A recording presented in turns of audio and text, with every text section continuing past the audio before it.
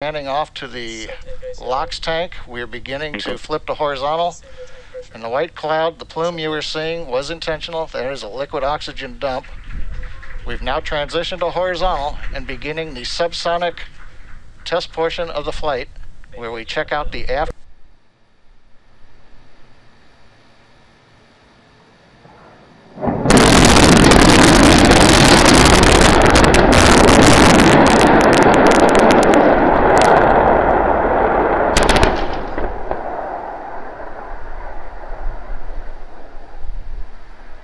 Oh, I see. Let's get cameras up.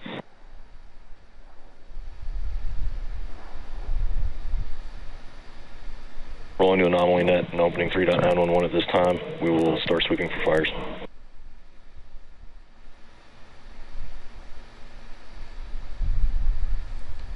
As you can see from the scene, we had again another great flight up to the 10-kilometer apogee.